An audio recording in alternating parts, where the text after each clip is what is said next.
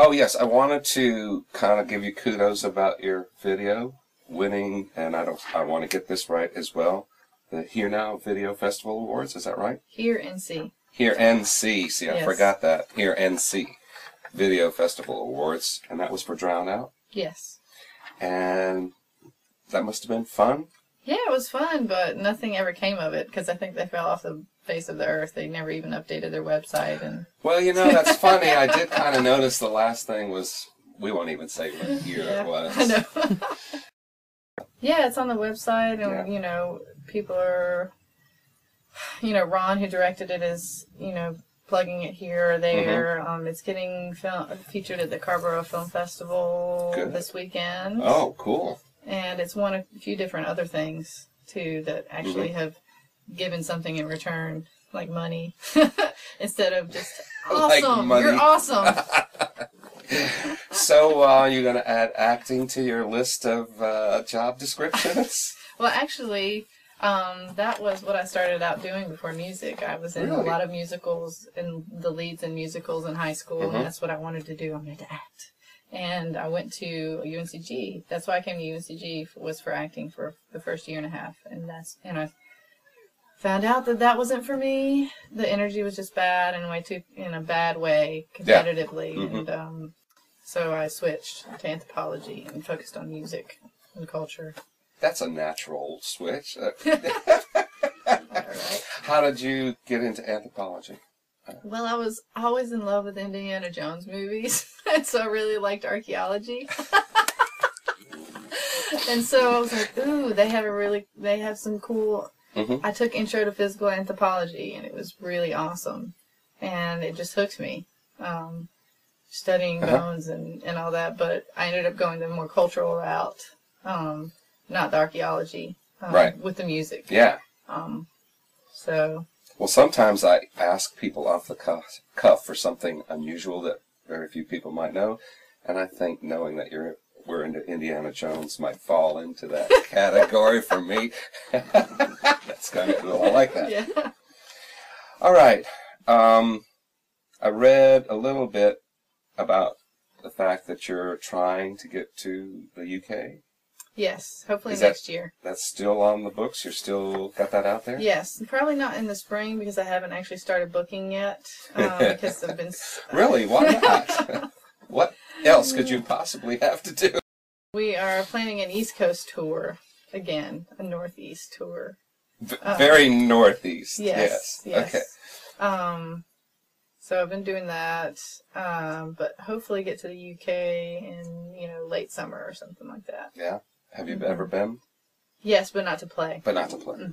So this has got to be very exciting thinking about it. Yeah, definitely. And you might actually get to meet this woman who calls you pleasantly bonkers. I think so. I got to work that into this yeah. thing several times, Yeah. Yes. That would be very cool. I think it'll be an easier shot if she's played us before. Are you doing anything like Indiegogo or Kickstarter or anything to try to fund that? I will, yeah, definitely. Cool. I just need to get a video first, which shouldn't be too hard. I just need to get on it. You have an award-winning video already. Oh, but it needs to be a little more pertinent, I guess, doesn't it? Yeah. Wow. Okay. Like, hey, this is what I'm doing, and this is what you can get if you help support us. All that kind of video. Right. But actually, there's another music video actually in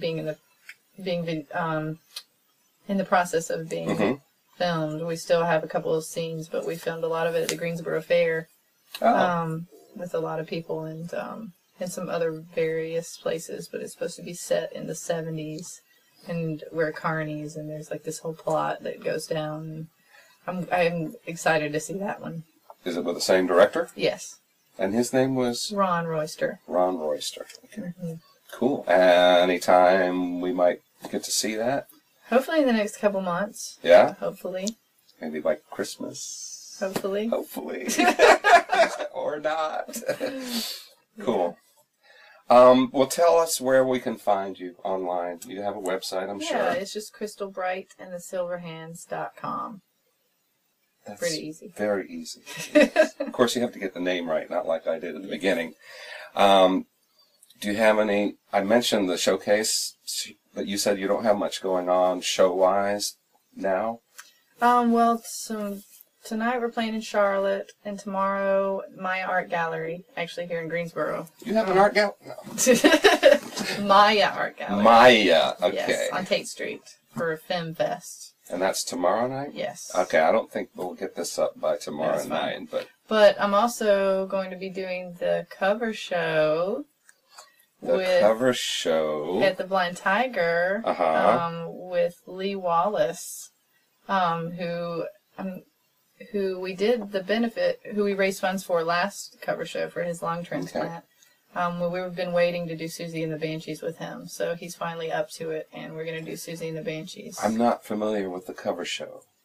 Oh, it's this big, huge thing that happens every year.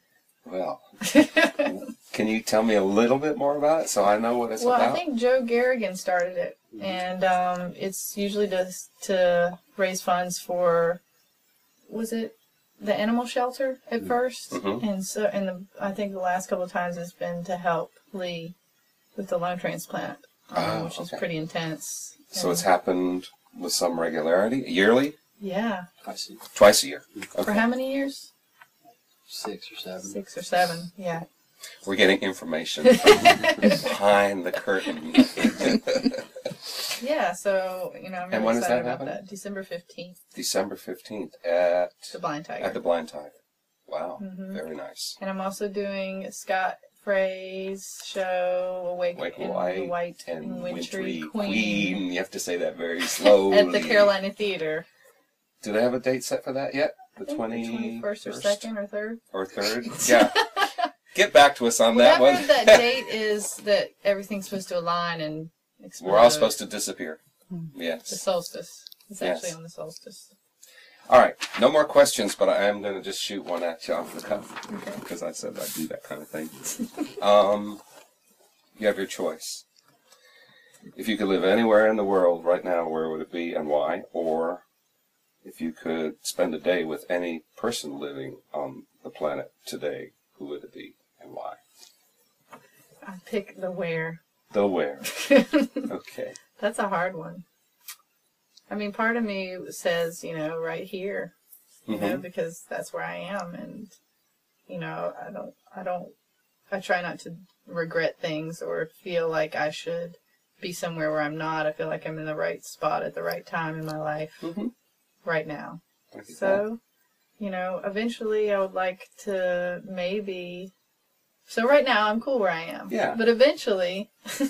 I think that's more what I was getting at is, here is a cool place and you're here for a reason. Yeah. But maybe in the back of your mind there is a place that somehow seems like it would suit you for a part of your life. I think either Portugal or France. Kind of in the countryside somewhere. Now, you've been to Spain, right? Portugal as well. Oh, so you have some history there. And thus, okay. What about France? Were you in France as well? Okay. Portugal or France? I just love the people and the food and it was just beautiful. Yeah? Yeah. Very good. Thank you for your time. Thank you for having me. Yeah. All right, that's all for today. We'll be back with more as soon as we can.